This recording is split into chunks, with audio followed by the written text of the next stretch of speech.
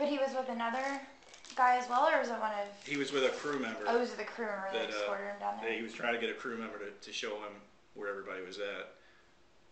And the crew member kind of led him off somewhere else. And, okay. Right. Sure. That's smart. Take you down there. Yeah. Why would they? Yeah, that's kind of silly. So, did he have... I mean, all these guys had, like, assault weapons, right? They all had guns.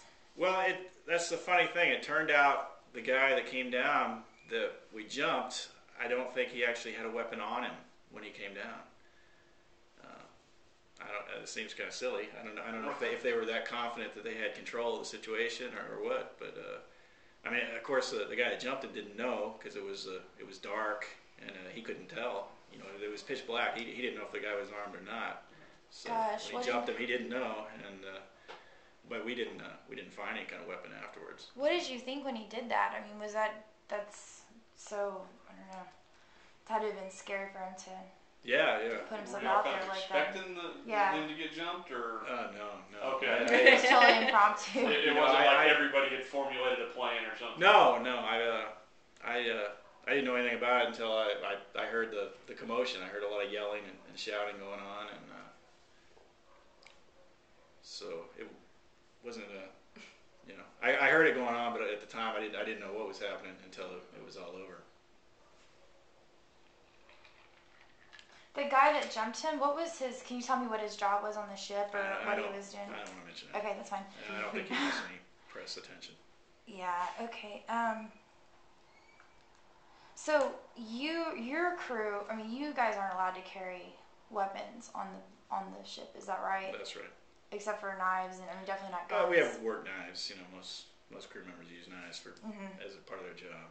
Yeah, because so I read there's some small things like that. And we have stuff like fire axes, and of course it's an engine room, so there's always like pieces of pipe and stuff like that you can grab. But yeah, so you guys are tell me a little bit about the trip back home. Did you where did you fly into? Andrews Air Force Base. And did you meet him there? Yes. And when was that? They flew us up. What was it? Wednesday? I don't know. It seems like a long I think time. they flew us up there. The families flew in on Wednesday. Morning, afternoon, throughout the day, and the guys landed. Originally, they were supposed to be in. They had thought about 10 or 11 o'clock, but with the weather and the storms and everything, they didn't end up landing until it was probably closer to 1 a.m. On Thursday morning. So tell me about the homecoming when the guys arrived. Was it very exciting? Yeah, it was definitely exciting.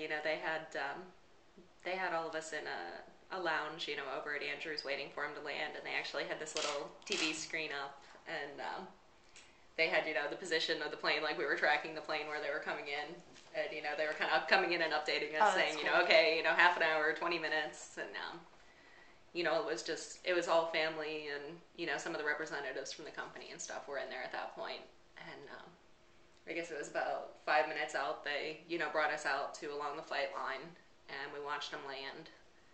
And then, as they were taxiing them around where they were going to park at, they let everybody kind of come forward a little bit more. And pretty much once they were parked and they had the stairs up and they were, kind of up there prepping the guys, saying, saying probably, get ready, there's going to be a lot of cameras down there waiting for you. They let everybody pretty much come right up to the bottom of the stairs, and they started filing down, and it was just everybody running for their family member at that point. Probably like a scene from a movie. That's what it sounds pretty like close, to me. yeah. It really was. It's exciting. Yeah. Did you have any other family there at all? No, just I was the only one there. So. And where are you from again? I was born in Pasadena, grew up in Plano. And Oh, yeah, that's right, Plano. But you're from Pennsylvania? Yeah, New Pittsburgh. Okay. Y'all met on a ship, is that right? Yeah. Yes. Okay, that's cool. Yep. So what's next? When are y'all going to be shipping out? You're next, right? Are you going? Yeah, we're waiting to see what's happening. We don't know exactly what he's going to be doing yet, waiting to see how things work out with the schedules, and I'm going to probably be out of vacation somewhere around the middle of May, so I've got another couple weeks before I'm going to have to go back. What's the best thing about being a sailor?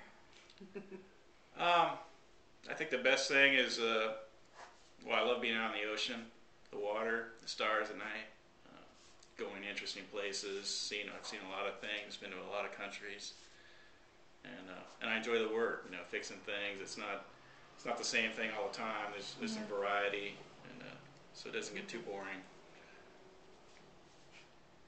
Is that why you wanted to get into it to begin with, or? I was getting ready to graduate high school and really had no idea what I wanted to do, and that's how I found out about the Merchant Marine Academy, and it sounded adventurous. It sounded like seeing some of the world, and that if I hadn't done that, I probably would have gone to the Navy. Mm-hmm. And what's the worst thing about it? The worst thing is the time away. Being away from your family for 3 months at a time, but. Which is also one of the good parts about it is coming back and being home for 3 months at a time and not having to work. So the vacation time's good. Right. During the event, how did you feel when the captain gave himself up to save everyone else? Well, I think we all felt a sense of relief once the pirates were off, naturally. But of course, we wanted our captain back, and we were worried for him. So, I really felt all along that this would end well because those guys are out for money, for ransom. So I didn't think they were going to harm the captain. Yeah. And once the Navy showed up, we know those guys know what they're doing. So yeah. So I was pretty confident it would work out right. Although I didn't expect it to last that long. I was really, it kind of caught me by surprise. I think we all thought that it'd be over by the next morning, and then that it dragged on so long. And what about when he tried to escape the lifeboat? Were you aware that he did that when he did it, or was it not till later? I'm sure. I saw some. I heard some news report about it like a day later or something. Really. I don't know. Probably the mate and the chief engineer were being kept up to date by the company and that, but the information didn't filter down to everyone. Did they do